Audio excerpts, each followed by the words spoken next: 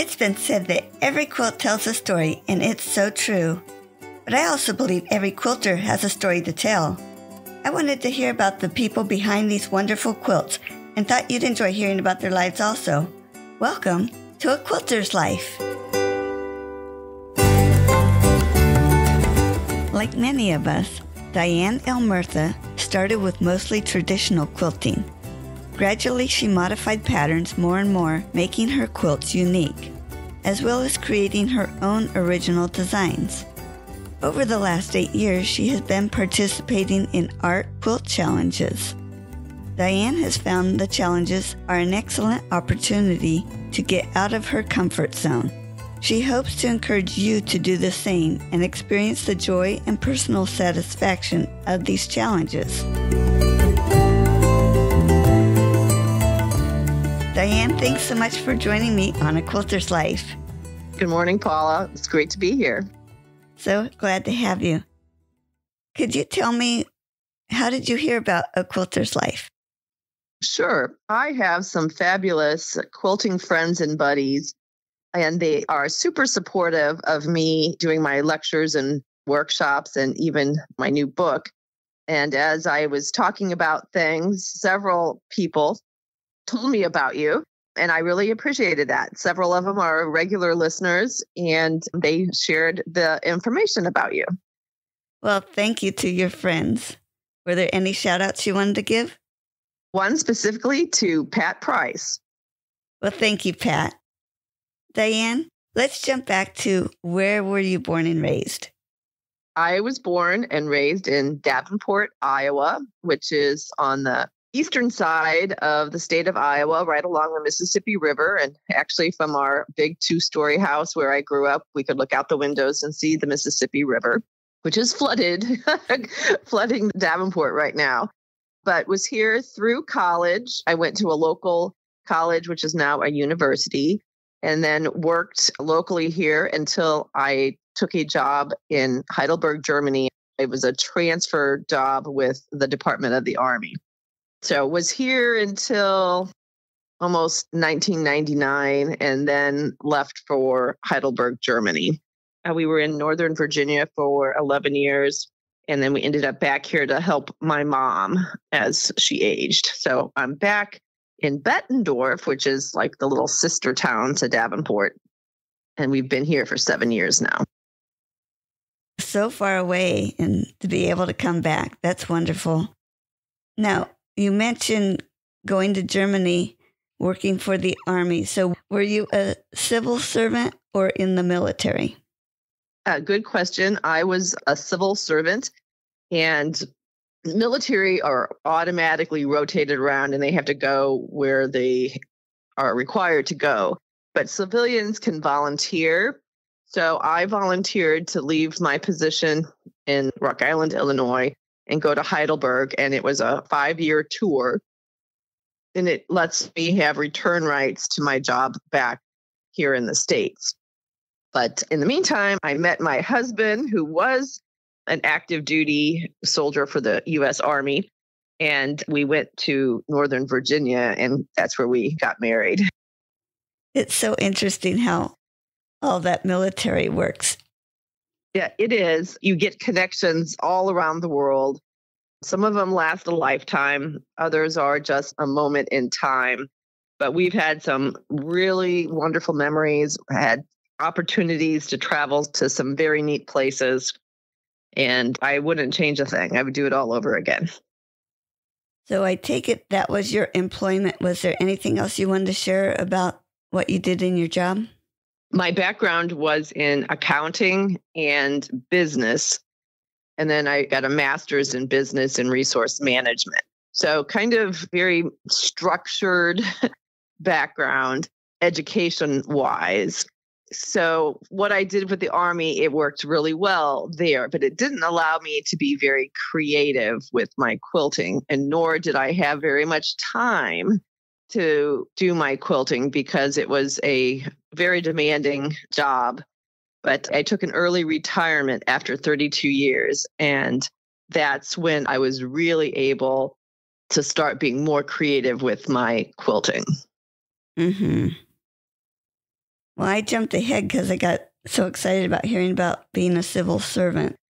So could you share a special childhood memory? Yes, and this is related to quilting.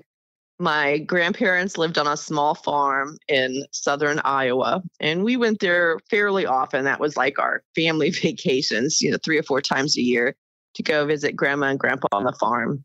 And we got to run and just have free range over the farm, and it was a lot of fun. Go fishing and all that. But my grandmother is who taught me to quilt. And I remember we were working on a small little doll quilt. We were hand stitching, and my stitches were too big, and she made me tear them out and redo them. I was terribly embarrassed because I love my grandmother, and I thought, oh my gosh, these weren't good enough.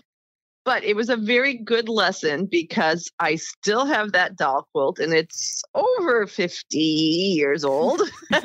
And it has now held up because she taught me the valuable lesson of the importance of small stitches in your quilting.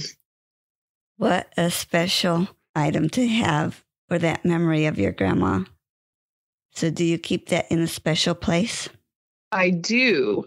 I first tried to frame it so I could have it on a wall, but I have been showing it in some of my lectures. Oftentimes people want to see what was your first quilt, So I have been showing that quite regularly, but when it's not traveling with me, I have a spot in my sewing room where I hang it on the wall very carefully, and I can just look up and see it. And I have a picture of me and my grandma framed, and that's kind of on the shelf below it. So I think that's kind of cool. That is. Also, in her sewing kit, she had multiple tape measures and little packs of needles. And the other thing that I thought was very interesting, in her straight pin box, she had like religious medals, several of them. This goes back a ways. I made like shadow boxes, one for me, my sister, and my mom, with a bit of her tape measure. I used one of her single blocks as the background, the pins, and one each of those medals from her pin box, and with some other little stuff from her sewing box, just so that we can each have that shadow box kind of thing of her sewing supplies. How cool. And how wonderful of you to make that to share with your family. Well, you went full circle. You mentioned that you came back to Iowa to help your mom. Did you want to share how that came about? Sure. My dad died rather unexpectedly in 2016. And my husband and I had been foster parents in Virginia, and both of us working full-time jobs. That was kind of a lot. Being older foster parents with 3 young children. And we kind of decided that one of us should retire so that there was a little more balance and time for the kids. So I was going to be the one to take the early retirement just because of the timing and the system and everything. Well, then my husband said, we've been giving to other people's families for a long time. My parents were both aging, and my husband, and God love him for this, he said, let's move back to Iowa so we can be closer to your family and spend quality time with them while they're still around and as they need more and more help. So we were on the track of, I retired, and then my husband was going to start looking for jobs in the Davenport, Quad City area. And I might get a little emotional here, but I retired on like the 28th of January, and my dad died on the 31st of January. And again, it was unexpected, but my husband says, your dad knew you were coming home. So he knew you were coming home to help, and you would be there to help your mom. So as people were sending me congratulations on your retirement flowers, I was getting condolence cards. Anyway, I went home and helped my mom immediately. And then my husband was able to find a job within, I don't know, say 6 or 9 months. Then we both moved to Iowa. I thought it was ironic, but things happen for a reason. And my husband is right. My dad knew my intention was to come there and be with them. And I think that was enough, that he knew I was going to be there. And how wonderful for your mom that you didn't start thinking about it after he passed, and then you wouldn't have been able to be there as quickly. So, wow. Yeah, that is true, and a very good point. We had all the wheels in motion. They knew that was the plan, and we were able then to continue on with that plan, execute that plan, and get back to Iowa in a relatively short period of time. Mm-hmm. Diane, is there anything else about your family you wanted to share with us? I guess the only thing is just that we did the foster care, and I have 2 stepsons, and I definitely think of them as my children. They are grown and raised now. So we did the foster care, and so many people will say, oh, I couldn't do that. It would just break my heart when they leave. Well, I guess I want to just encourage people to help with foster care, either being full-time foster parents or doing the respite, which is when you give the foster parents a break by taking the kids for a weekend or one overnight or something. It is hard to let them go, but it's just kind of along the same lines of letting your kids go off to college and, drive away for their first job. We just think about it as we have these children for a limited amount of time. We do not know how long that will be. And it's our job to keep them safe and healthy and just love them as much as we can and let them know that they are loved and that there are good people out there. And if they work hard and make good decisions, that they can also have everything that's good in life, no matter where they started from. So we really enjoyed it. It was rewarding. Yes, it is hard to let them go back to sometimes unknown situations, but I have learned that it's better to help them than to just say, oh, it would be too hard on me. That's all about me. It's not about them. And fostering is about giving them a good, loving home for a small period of time. That's so wonderful. Do you have the opportunity to keep in contact with any of these kids, or is just that small amount of time and then you don't know what goes on? It varies. The first set of 3 children still live in Alexandria, Virginia, and we are still in contact with them and very good friends with their parents. They were a good news story. They went back to their family, and they've been with them for now quite a while. So it's wonderful. We've just become kind of adopted grandparents to that family. One of the other families, a set of 3 children, their family decided that they did not want any contact. They wanted to just do everything on their own. So I sent cards and encouraging notes for quite a long time. I think they received them, but I rarely hear back from them. And then there's 3 different families who have adopted the children, and we regularly stay in touch with them. And that's really wonderful. Thanks for sharing that. Now, if you could have a chance to tell your great-great-grandchildren something about yourself, what would you want them to know about you? I would say that as a child, grade school, and probably even high school, I was very shy and very quiet. It probably wasn't until college that I kind of came out of my shell. I would encourage them to not be afraid of being their own person and doing what makes them happy. Encourage them to try new things and believe in themselves. Great advice. Besides quilting, what other crafts do you do or have you done? Oh my gosh, Paula, I've done almost everything. In my book, I refer to myself as a maker. I think I have made and tried A lot of things. I want to say everything, but quite a few things. I've knitted, I've crocheted, did cross stitch. I took a basket weaving class. I learned how to frame pictures. I also took a woodworking class one time. And I remember we made a wooden bread box, that kind of slides open and stuff. I don't remember what else I did with that, but I just thought that would be a handy thing to learn. But a bread box, I don't know why that was the class project. But I canned, jellies and pickles, and I hand dyed fabrics. When I was a kid, I remember making little bags to hold jacks and balls, and I tried to sell them to kids at school.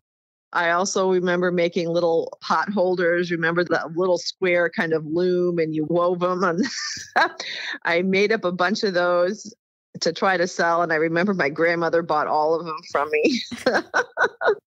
But you name it, I think I've tried it. And I reupholstered furniture.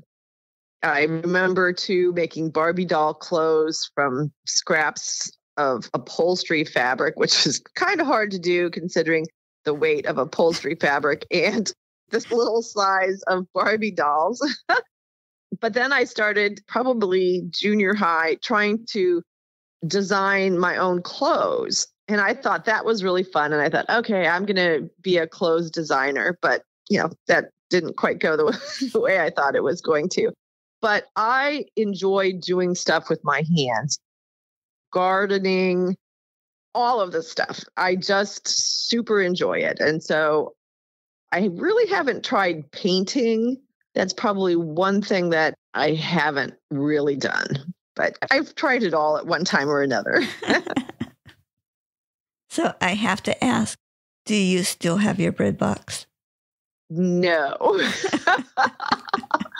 I gave it to my aunt and she just loved it. I think she had some other kind of a bread box or something, and I gave that one to her. Yeah, it was huge. Who has room for those things on their cabinets? How about other hobbies? Well, the two that I probably did the most and the longest was downhill skiing and kayaking. The kayaking, my husband Tim's family used to do an annual organized canoeing and kayaking trip on the Susquehanna River. And every year they did a different section. So when we got to the Northern Virginia area from Germany, we started participating with them in that. So it was all of my husband's cousins and their sons. So that was a good, fun thing for us to do with our boys and for them to spend time with their first and second cousins. And we had so much fun. First, we had the boys in a canoe, and that was like cats and dogs of fighting as they're trying to figure out who's going to do what and why do I have to listen to him kind of thing. Then we put them in kayaks. And I remember our oldest son, Robert, saying, "Oh my gosh, this is like driving a car. I can go anywhere I want." As long as you paddle, son, that is correct. If you don't paddle, you won't go anywhere. So that was a fun family hobby. The skiing was for quite a while as well. And we used to be the first ones out on the slope and the last one in. And then as we got older, we decided, let's let it warm up a little bit. We'll go out a little bit later. And then it was like, well, let's take a long lunch break and maybe go back and take a nap. And then, of course, we start skiing slower and not doing the moguls. But here in Iowa, we have a ways to go in either direction to get to the mountains. So we have not skied since we've been here. And at this point, we probably have to sell that equipment because it's probably antiques by now. Oh, boy. When you were in Germany, did you get to visit some of the wonderful ski places over there? Yes, absolutely. They had multiple ski clubs. And so the ski clubs would organize the trips. You got on a bus on Friday afternoon after work. They would drive you 3 hours or whatever it was to the mountains. You would ski all of Saturday and Sunday, and then late Sunday, the bus would drive you back. So that was a super convenient way to get to a lot of the mountains, all organized. So all you had to do is bring your stuff and get on the bus, and that was good. We also had some very good friends, and 3 or 4 of us would all just coordinate and plan a trip. But the one year, I remember my husband's, his goal was to ski 61 separate days during the season. And he was able to do that. But skiing there starts around Thanksgiving, and the last skiing is around Easter. So usually early April or mid-April. So they have a longer ski season because, you've got lots of mountains so close. But we had fabulous memories and skied wonderful places. It probably would have been easier if he didn't have to work during that time, huh? Oh my gosh, he never would have left the mountain. Do you think your hobbies or other crafts show up in your quilting? I do. I have photos that I have incorporated in some of the places. The Susquehanna canoeing trips was the inspiration for one quilt that I did for Sacred Threads. And the theme was called Harmony. And harmony led to peace and kind of quiet, peaceful, serene kind of atmosphere. And that reminded me of some sections of the river that was really quiet. And Susquehanna means crooked river. So I did something very abstract, inspired by that trip. One of our ski trips with our skis kind of stuck in the snow outside a little warming hut, I used that picture as inspiration for a quilt challenge with Wisconsin Quilt Expo, which was called Winter Games. That was the name of the challenge. So those skis outside that chalet was the inspiration for that quilt that I did. I've also taken pictures of a lot of trees, just different pictures from where we've been, animals, llamas. Somebody had llamas near a campground someplace. I took pictures of those. I'll take pictures of birds sitting on branches. I've used some of the trees already, but I have a big file of trees and animals of pictures I've taken that will be inspiration for future quilts. How fun to see it all come together. If I only had enough time to do everything that's in my head. You mentioned that your grandma introduced you to quilting and you made that first quilt of yours. Did you keep quilting from that point, or were you introduced to it again later? What happened with that? So first I'll say my grandmother taught me to quilt, to knit, to crochet, cross stitch, and embroider. My mom at one point thought all of that was old-fashioned when she was a girl and refused to learn. Then, of course, she gets married, has 4 kids, and says, gee, it would be great if I knew how to sew and stitch up quick a little jumper or a little pair of elastic shorts or something. So she insisted that my sister and I learn.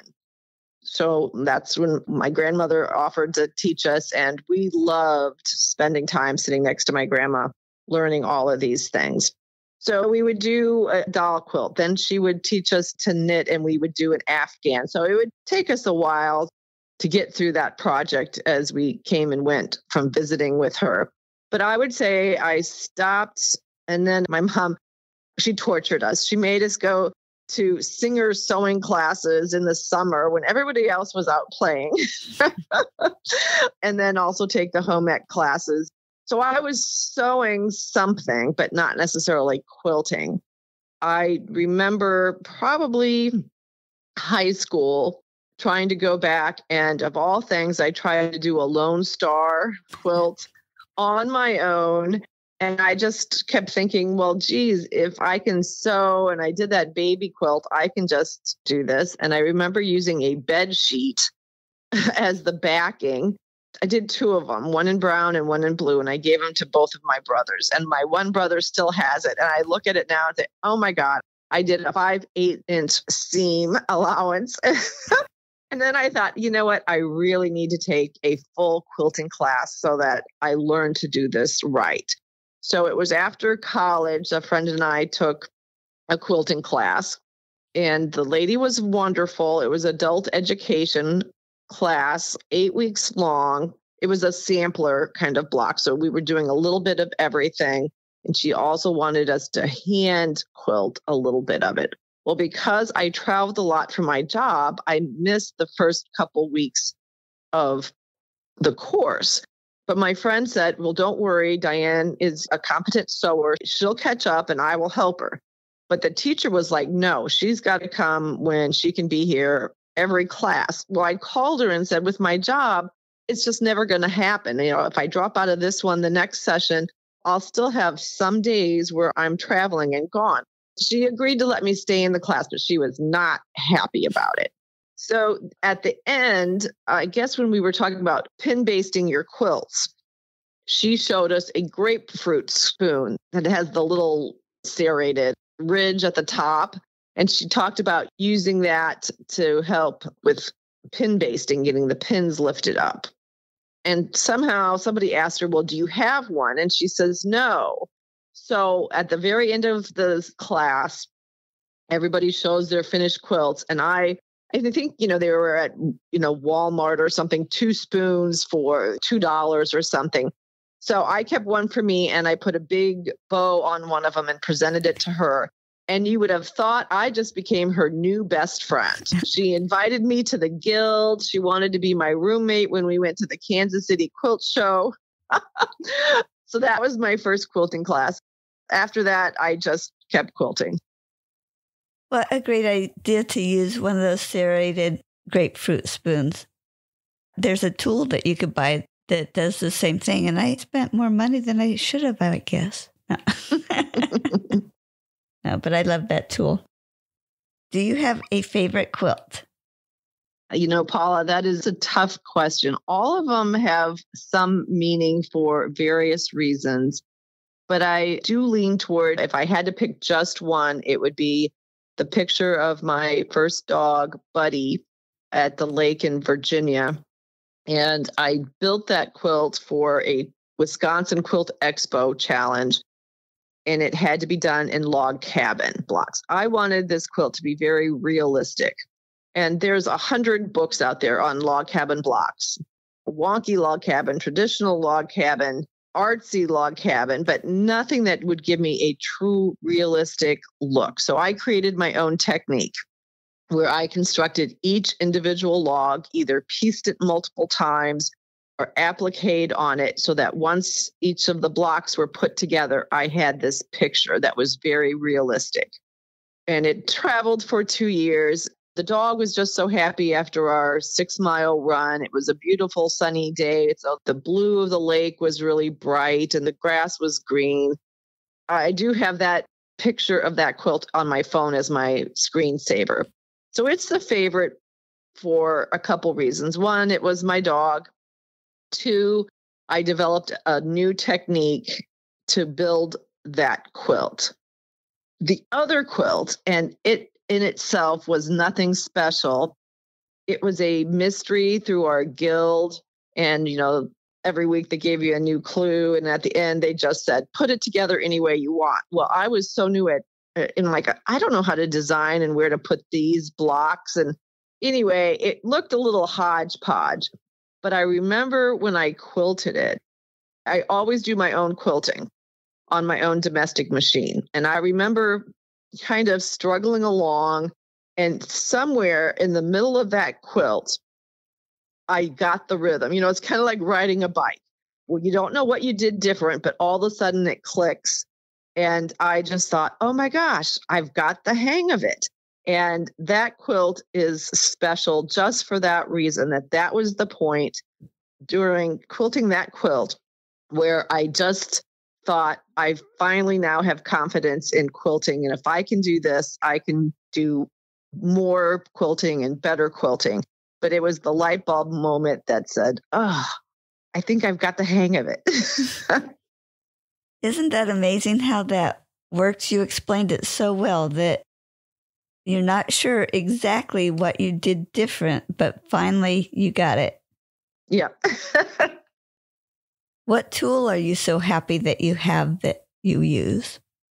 Paula, that's kind of a funny story. So when I was first starting quilting, I would go to a show and my more experienced quilting friends were like, you have to get this. And oh my gosh, you need that and get this. And so I did. Also, my guild in Virginia, during every retreat, they always gave away some tool or something.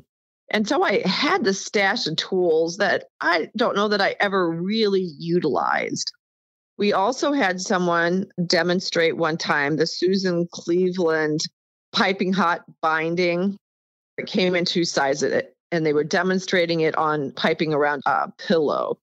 But I thought, oh my gosh, that's great. I remember going out and buying both the normal size and the wider size. Then it sat in my drawer for like 5 years.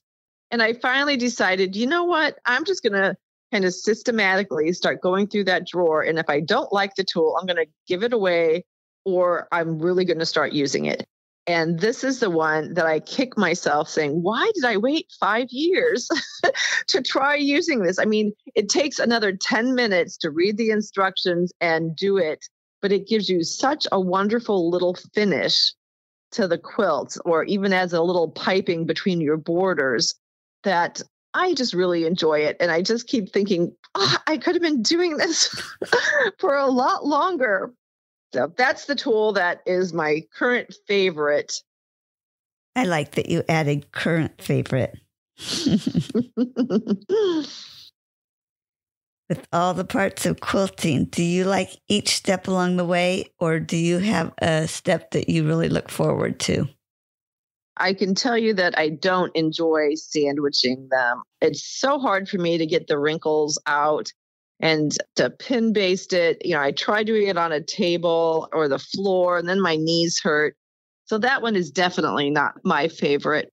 I do enjoy the quilting, and I've learned not to rush, just to take my time. If I start getting impatient, then it's time for me to stop and walk away, because the quilting won't be good. I used to walk in and think, oh, I'm going to get this whole section done this afternoon. And I realized that's kind of the wrong attitude. I just need to quilt as long as I'm comfortable and it's going well. And if I get tired or impatient, I need to walk away. I do really enjoy the quilting. Now, designing, I have a lot of fun designing. However, I'm kind of out of my element. I already told you that my background was accounting and business, so I don't have an art degree. So I make a lot of mistakes, but I still have so much fun. And oftentimes in my design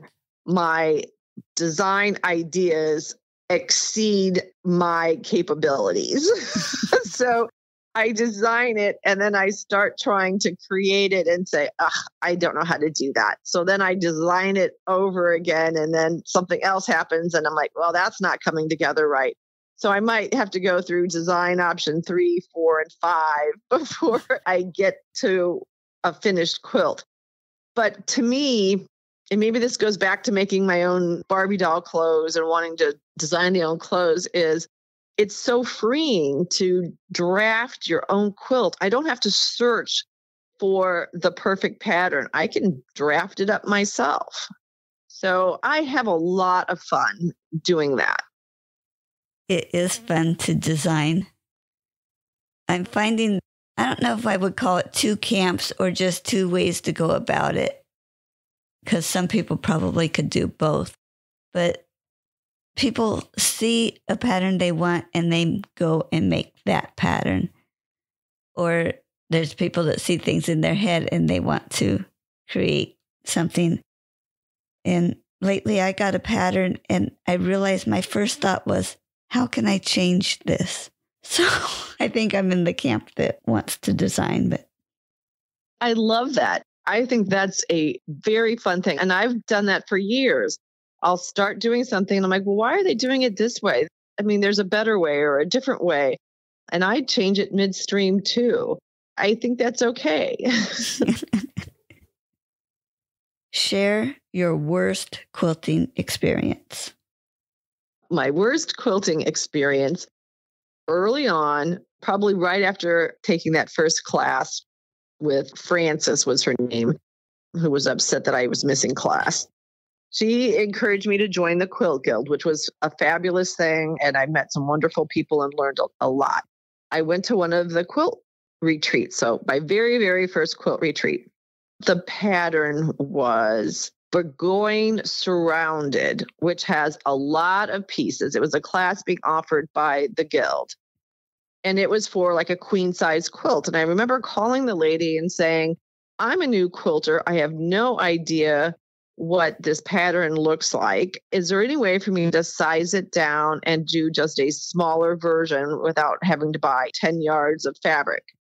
And she basically told me, no, there isn't. She wasn't going to take the time to do that. So I'm like, okay, fine. Well, you needed some lights and some darks and some medium fabrics. I went to the store and I bought that, or what I thought was light and dark and medium. And I ended up with some drapery kind of weight fabric. And my light and darks didn't have enough contrast. There wasn't enough value difference between them. And I remember going to the class and I just didn't get very far. So I took it to this retreat and I was going to work on it. And I was building these blocks and I put them up on the design wall about 11 o'clock at night. And my new friends around me looked at that. I also was having problems with the weight of the drapery fabric with the cottons. So I was having problems and the stitches weren't quite right. But I put it up on the design wall and you could not tell the lights from the darks and the mediums. And I just wanted to cry. I'd been working on it all day. This is terrible. And they're like, well, so you should have had something a little darker here and you should have had something a little. And I said, I'm going to bed. I'm just so upset about this.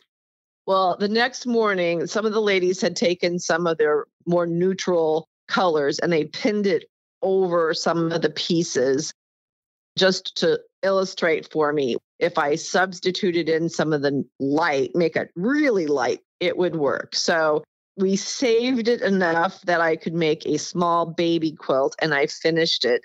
And I remember once I got to Virginia, I donated it to one of our auctions. And one of my friends said, are you sure you want to give this away? This is like your second quilt ever. And I said, yes, I want to get rid of it. She goes, I'm going to give it to my granddaughter as a doll quilt. Are you sure? I'm like, yes, I am very sure. I was almost expecting you to say you had to take all the drapery fabric out of it. We did take some of it out, but when we substituted in the whites, I gutted through it and made it work. Again, good lesson learned there. That was so nice of those ladies to go ahead and put some things up there rather than you have to deal with making those decisions and you could just walk in and see it. It was, because I truly, when I went to bed, I thought, I'm packing up and going home tomorrow morning. I'm just quitting. We have the freedom to do so many things. What brings you back to making more quilts or continuing to make quilts rather than spend your valuable time doing anything else? I always admired the quilts that my grandmother made, and most of them were very utilitarian. I remember she always had one in the trunk of the car. So when we would go fishing, she would pull it out of the trunk of the car and throw it on the grass.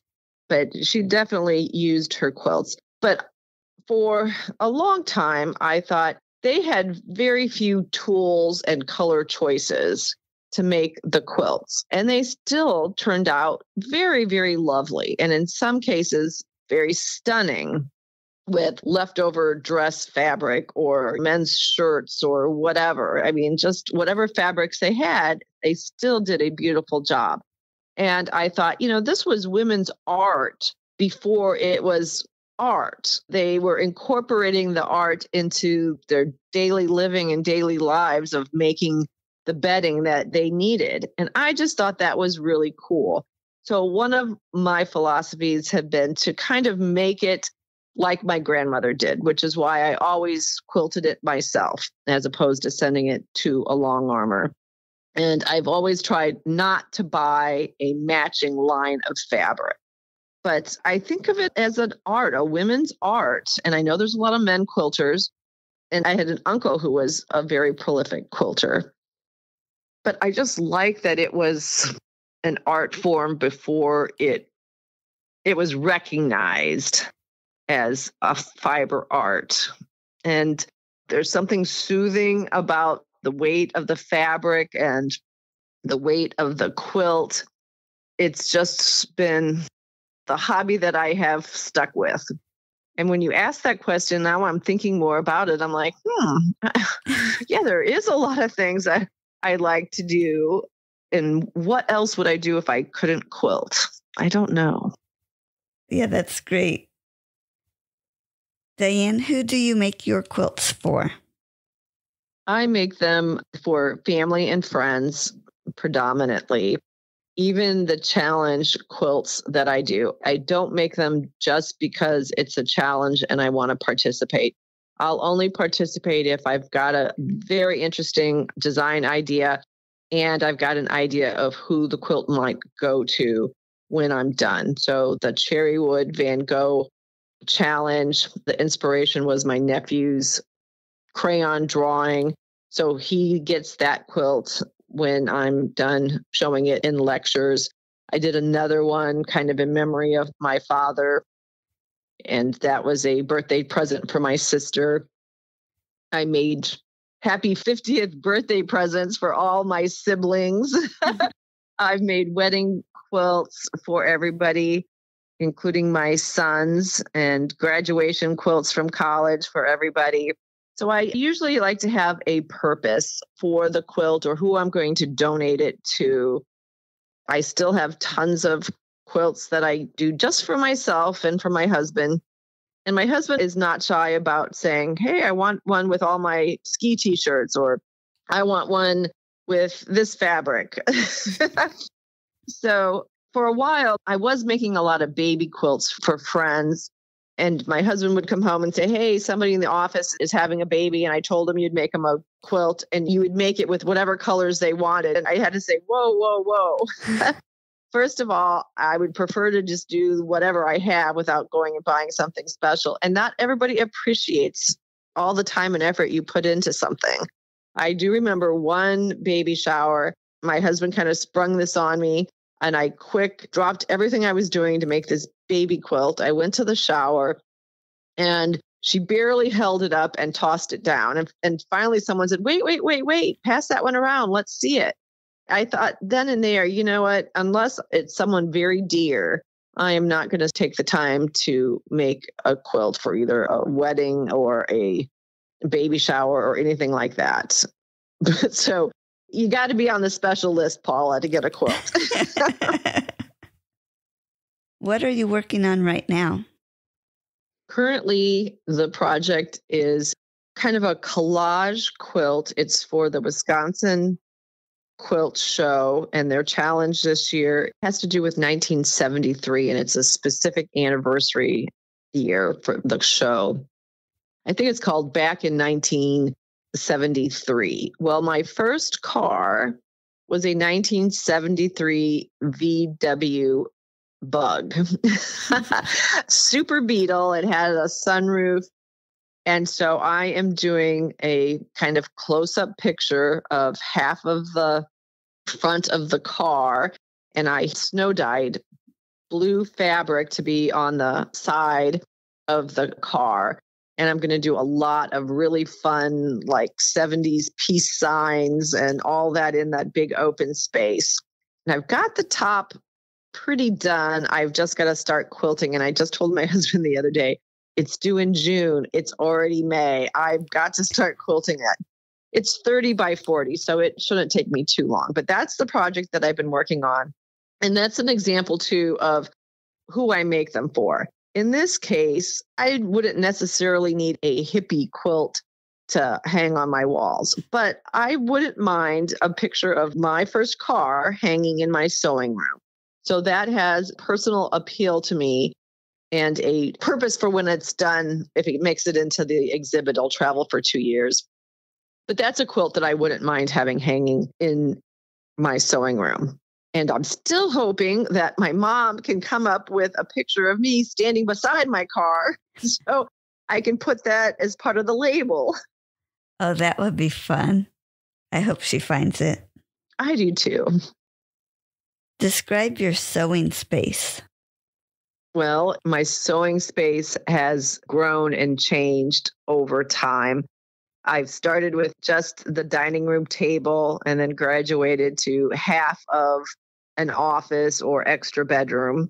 And now I'm very fortunate to have a large bedroom size space in our basement. And it's not a walkout, but I do have windows. I have 2 double windows.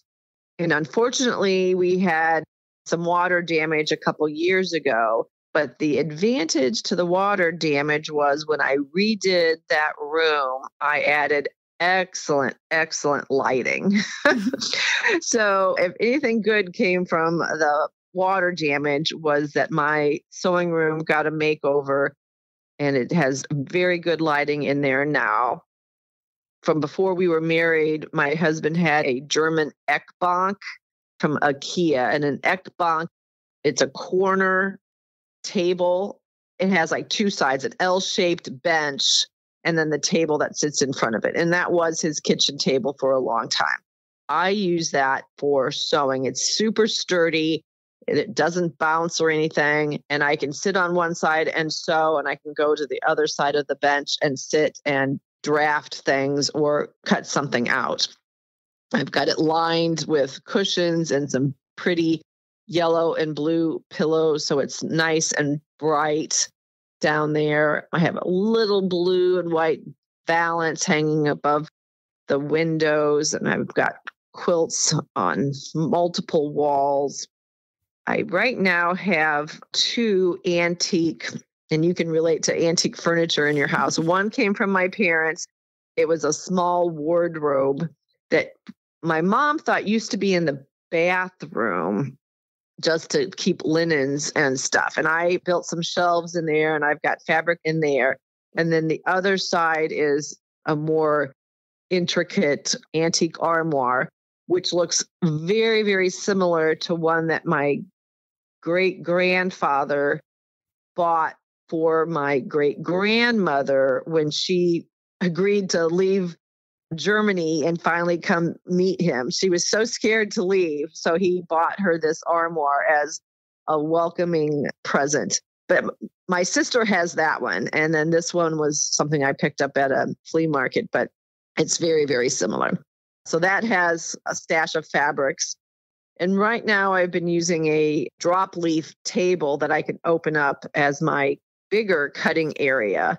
But I finally decided I need to invest in a sturdier table. The drop leaf table is a family antique.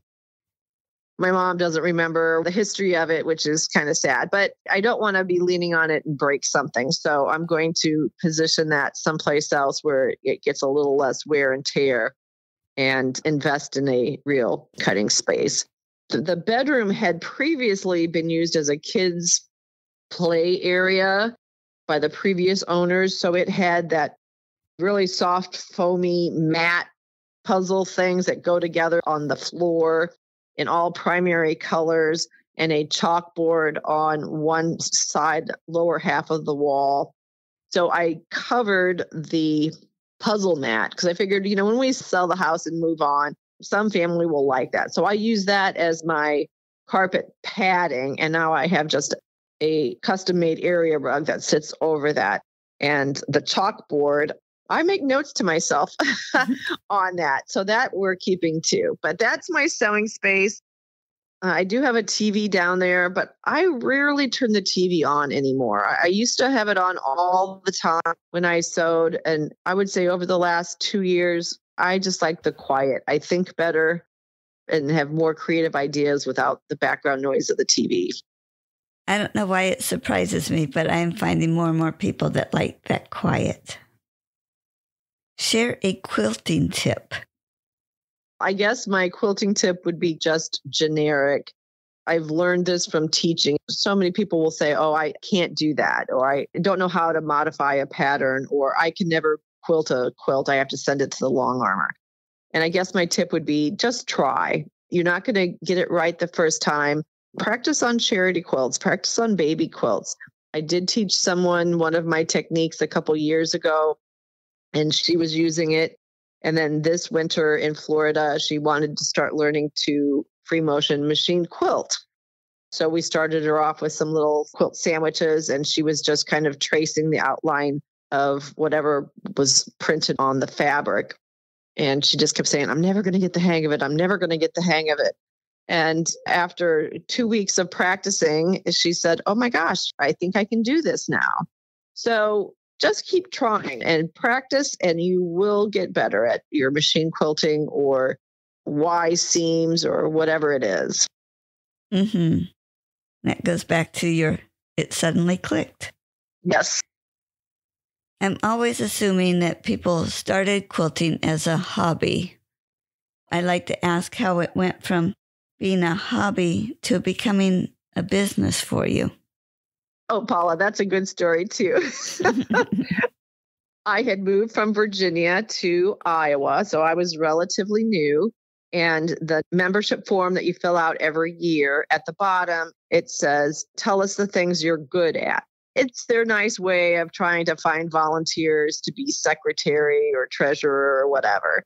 Well, I filled in the blank and said, if you're ever in a pinch for a speaker, I could talk to you about my experiences doing challenge quilts.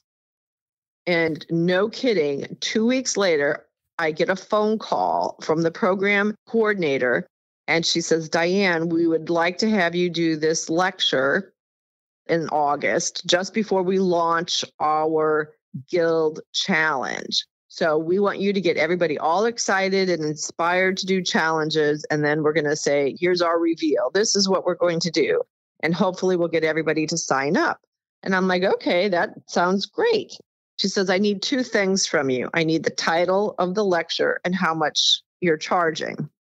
So I hung up the phone and I turned to my husband and I said, Tim, they want to pay me for this because as a member of the guild, I was just going to do it for free. And I remember my husband saying, take the money, take the money. And then I thought, well, here I'm the new person in Iowa. They don't really know me.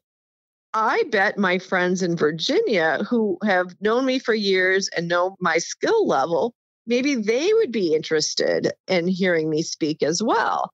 So then I talked to a couple guilds there and I organized like 4 lectures within 2 weeks. So I drove out to Virginia and did 4 lectures in 2 weeks and came back. And so that's how it kind of got started.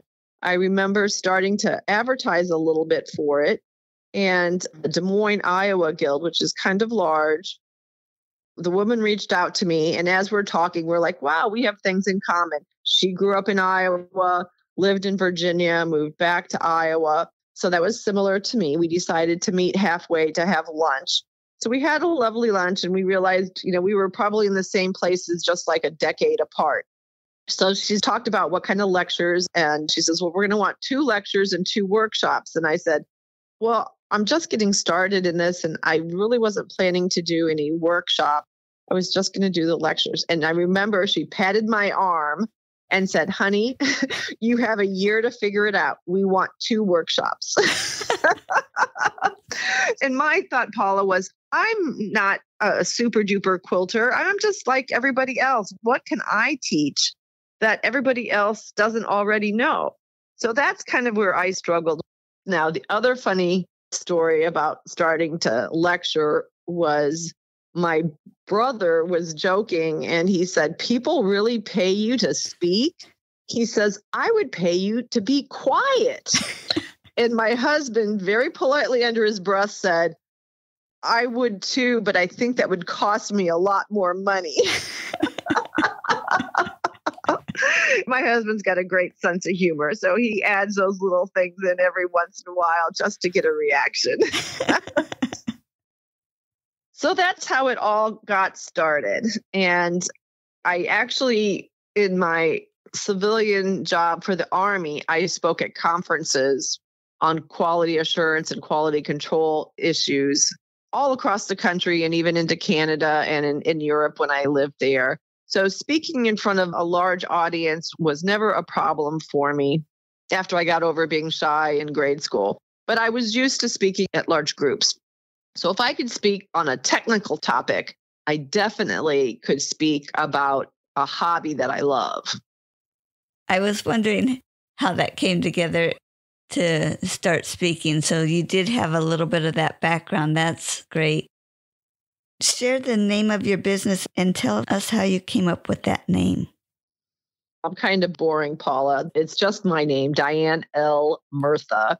And I started thinking about a cute name, and I just really couldn't come up with anything that I wanted to keep for an extended period of time. I mentioned speaking with large groups for my professional work. I also did a lot of mentoring. No matter where I was in my career, I was always a proponent of mentoring and helping others. So one thought about just using my name was that I could grow this to be not just speaking about quilting, but doing motivational speaking. And I did speak to the St. Ambrose University Young Professionals last September. And I'm going to be looking into doing other motivational presentations to colleges and things like that. So by keeping it kind of neutral, I can transition from quilting to something else. Oh, good. And can you share the fun story of why you need the L in your name? Oh, yes. So in Virginia, Northern Virginia is a fairly large area. We had over 11 chapters to our large quilt guild. I joined the Burke chapter. There was another woman also named Diane Murtha in the Springfield chapter. And I did not know that. One met in the evening, one met during the day. And our paths never crossed until I got ready to move to Iowa. And in our newsletter that goes out to all 11 of those chapters, I posted that I'm giving away some furniture or selling some furniture. And I got an email from someone, and the woman said, "Here, I thought we were friends, and I find out you're moving in a newsletter." And I politely wrote back and said, "I'm sorry, I don't know who you are." And then I thought, is there really someone else with my same name? Well, didn't really think much about it. When I was back there to do my first lecture tour, somebody was having an estate sale, a fabric sale. And one of the B groups were helping the family organize it and checking out and all of that. Well, I'm having a great time shopping the fabric and talking to old friends. And all of a sudden I hear somebody say, "Well, the real Diane Murtha, come to the front." So I walk up to the cashier area. Well, the other Diane Murtha, who turns out to be a long armor, was checking out and writing a check. And my friend Marilyn looked at it and said, "Do you have Diane's permission to use her checkbook?" And she says, "I don't know what you're talking about. I am Diane." And the woman says, "No, you are not. I know Diane Murtha, and you are not her." And she's getting ready to call the police because she thinks this woman stole my checkbook. And another friend comes running up and said, wait, there's two of them. So they called me up so that I could meet her, and we chatted. And she said, "Yeah, I'm a long armor." She was getting these emails about teaching classes, and I don't know what they're talking about. So we realized then that people were mistaking the two of us. And I think her middle name was Marie or something. So we just decided she could be Diane Murtha and I would be Diane L Murtha. And, we chatted for a while. We figured our husbands or cousins of, second or third cousins of some kind. But that was that story. So I am Diane L for all professional purposes. And the lady didn't go to jail, so that's good. Wow, that's so funny. So you gave lectures to guilds, but then at some point you started doing lectures that were not at guilds. Is that correct? Well, mostly just guilds, and then I do them at shows too. The best thing about lectures is when you get feedback, when people are nodding their heads in agreement, or they laugh at the funny stories, or they have questions. Even on Zoom lectures, if they have questions about a quilt or want to make a comment, that is very rewarding. Is there a comment or question that pops in your mind that you thought, wow? Two of them, actually. So on that first lecture tour to Virginia, because they were my early lectures, I did pass out little surveys at the end asking people what part did they like the best, what did they least like, any other suggestions or something. Well, one particular lecture, I'd asked the president, so what's the format? When can I expect to go on? And she says, well, I'll have my meeting, we'll do any reports, and then you'll go on. So I'm thinking 30 some minutes. So I turned the projector off. She literally stood up there and said, good evening, welcome everybody. Any questions? No. Anything to report? No. Okay, Diane, you're up. And it caught me off guard, and I kind of fumbled a little bit, and I'm trying to talk while I'm getting the projector turned back on. And again, it's a new projector. I've only used it 2 times, and I'm trying to get it going. Well, in the survey, somebody said, you really should know how to use your equipment. And I thought, but the president told me. And then I'm like, okay, from now on, I'm leaving everything running. I'll just close the little slide over the front. Another time during that same 4-tour lecture with the surveys, somebody said, well, the seats were too hard. And I got the impression that they didn't always meet at this school. They usually met someplace else. And I thought, well, there's nothing I can do about the seats being hard. And I thought, but if she had told me she was uncomfortable, I've got a trunk full of quilts here. She could have sat on any of the quilts to pad the seat if she had only told me she was so uncomfortable. And then during one of those early lectures, when I got to the end and I said, are there any questions? The very first question was, are you willing to sell whatever a quilt? And I literally said, I wasn't expecting that question. And we talked later about the price and all that. That's not what I was expecting. And those are the words that came out of my mouth. Diane, tell us about how your quilts ended up being in books and getting to travel internationally. Okay, so I started participating in challenges, several by Donna DeSoto. And sometimes the challenge will just have quilts travel for a period of time, usually up to 2 years. Sometimes it's much shorter. And sometimes there's a book associated with it. If there's a book, the publisher reserves the right to do their own jurying process. So your quilt may be accepted into the exhibit, but may not make the cut to be in the book. So I've been fortunate that my quilts have been selected to be in both. So for Donna DeSoto, the first one was the Inspired by Elvis challenge, and the quilt was in the exhibit and in the book, and then also in Inspired by Endangered Species, and I did a cheetah. And it is super cool for them to travel. And the funnest thing for me is I'll get an email from someone, a friend in North Carolina or Texas, and they'll say, Diane, I just went to this quilt show and I walked by and I did this double take, and they said, I know you. And so they send me a picture of them beside my quilt. And that's, for me, more fun than even having me beside my quilt. It's seeing this parade of friends who see my quilt and take a picture of them with it. I think that's pretty cool.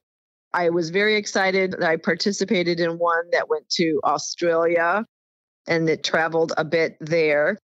There's some things on your bucket list that are fun and interesting. And I think people seeing my quilts in shows is really cool. Also, for my mom, she's just thrilled to see if I'm on TV or in a book or a magazine. She just thinks that's like the top of the world. How fun to share that with your mom. How cool. And you've gotten to author some articles for magazines? Yes, I am a regular author right now for Quilt Folk magazine. I've been doing 2 to 3 articles per issue for them. And I guess I've been writing for them for over a year and a half, maybe. And then I also started writing for Family Motor Coach Association. We travel in our RV and we winter in Florida in the RV. And there are tons of quilters that travel in RVs or vacation in RVs. It's like 38,000 people that belong to this RV Quilters Facebook group. The magazine editor said, yes, we should be writing to this side of our audience. So I've been writing about 4 articles a year for their magazine. But I also write kind of regularly for the other quilting magazines, Quilting Arts magazine, Quilting Art Studio, American Quilter, and I think that's it. So sometimes I'm writing an article that includes my quilts and talk about a technique, or sometimes I'm just writing about a tip or trick or something. I also have been writing for the various state shop hop magazine. And so that's when they do a statewide shop hop, and all the participating quilt stores advertise in the magazine. And it has specific patterns related to the special fabric that is designed just for that state, for that particular shop hop. You take the passport around to all of the stores and you see how many stamps you can get and win prizes. And in addition to the patterns and all the information about the quilt stores, there are various articles. So I've been writing for them as well. So will your article only show up in the Iowa edition, or could it be in any state? Usually we pick a topic for a specific state. So last year I wrote an article about the Iowa Freedom Rocks. And there's one rock painted in patriotic colors in every county of Iowa. And that's kind of a whole story in itself. And then for Florida, I wrote about a historical society and museum. But I do write some generic articles that she can use in multiple state magazines. Oh, neat. For Missouri, the one that will be coming out later this fall, I just wrote about the Pony Express because it got its start in Missouri. Yeah, I stumbled across that this year, and I'm hoping to do the Ohio one, so I'll be looking for you. Yes, I already did a trivia style article for Ohio, mixing terms and slang from Ohio with quilting trivia. It should be fun. Yeah, looking forward to that. And you also have just published your first book, is that correct? That is. The book is called Artful Insights in Fabric, Quilted Bits of Wit and Wisdom. And I call it a mini coffee table style book. It's not about techniques. It's beautiful pictures of my quilts with the humorous stories that go along with them. Some of my delusions of grandeur, my failures, some of the laughs that my husband and I have had along the way, as well as talking a little bit about some of the techniques I might have used or created. And then there's also the more sentimental stories about the quilt I did after my dad died, and one of them that I did as a dog portrait after we lost our dog Buddy. So it kind of covers the gamut, and I specifically tried to keep it very reasonable. It's $19.99 and available through BookBaby. I self-published, but it's available through BookBaby, Amazon, and also probably most of the bookstores by now. It's a nice kind of book that you could give to your mom, your grandmother, any of your aunts that had any interest or knew anybody who was a quilter. as well as your quilting buddies and your sisters and those kind of things. It's just a fun, easy read. I had one quilting friend who bought the book as she was driving from Florida back to New York. And she said, I'm on page 36 and I haven't stopped yet, which, made me feel good. And then my husband was a huge supporter. I did all of the photos and the editing and the writing, and then he used the Adobe InDesign program to help me put it into page format. Then we get to the very end and he goes, I'm just not sure about this title. And I said, what do you mean? He says, well, is there really anything in there that's funny? And I said, well, remember this story and remember that story. And he's like, oh, yeah, I forgot. I said, we've been laughing about those things for years. And he says, I guess I've just been looking past the words in this process that I kind of forgot about that. And my family had encouraged me to start documenting some of the history of the quilts, what was going on in my life at the time, or why I did a specific quilt. Was it for a challenge? And then where did it travel? And that kind of stuff. So it's an interesting little story. And again, I tried hard to keep it at a reasonable price. Yeah, that is reasonable. So how exciting was it when you saw the book come back to you in book form and it was ready for sale? Well, super exciting, but there's just was a little bit of a cloud over things. So my first goal was to have it published before the new year, 2023. We were in Florida. One of my brothers had a little bit of a health issue going on. And so I flew back home and spent about 3 weeks over the holidays here in Iowa helping him out. So my husband and I were doing not the editing really, because the editing was done, but the page formatting and stuff long distance. He's doing something, sending it to me. I'm making corrections, sending it back to him. So that was a little stressful. And then our dog was diagnosed with lung cancer, and we were terribly distraught. Here we thought she just had like an allergy or something, and the vet gives us this terrible news. And basically, she's got 30 to 60 days to live. So there was this little damper, and the book came out. I was very excited to see it. And Book Baby even said, we really like the cover design. We would like to use it in our marketing and advertising. And I thought, well, that's a really nice compliment. So I said, sure. Well, we were in Florida and my husband said, let's do a book signing and a reception for all of our friends in Florida and just really celebrate, because these other couple things had happened that had kind of put a damper on the release of the book. So let's do this. So it was all planned. I had this nice black halter dress and we had the room with white Christmas lights and everything. And my husband came down with a terrible cold. Oh, no. And he's like, I don't want to be around everybody. They're going to be worried about, is it COVID or is it not COVID? And he kept testing. It wasn't COVID. But he's like, no, I don't want to be there. And I thought, oh my gosh, here again, he was the one who insisted that we do something to help celebrate. And then he did decide he would stay on the open air balcony. So he was there off to the side, because I said, man, here it goes again. We were trying to do something special to celebrate the book, and then you can't be with me. So he's like, I feel miserable, but fine, I'll stand on the balcony.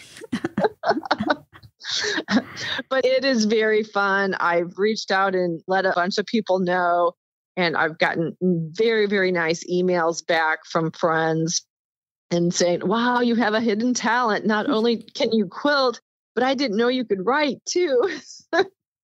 So that's been fun. What a neat way to put those two things together, though. How cool. Diane, is there anything else you wanted to share about your business? I would just say I do lectures for guilds and workshops for both guilds and big shows.